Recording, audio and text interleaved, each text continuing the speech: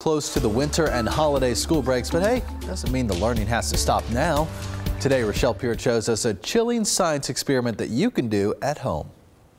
You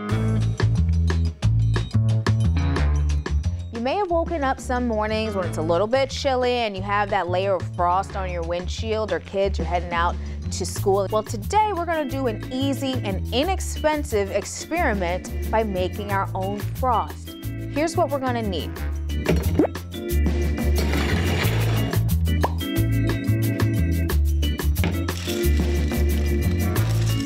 So what we're going to do here is we're going to take these two cans and we're going to put some ice in them, at least halfway. You can fill them if you want as well. All right, salt. This is going to really be the game changer. We're going to add salt to only one of the cans. Now we're going to take this and we're going to mix it up. There we go.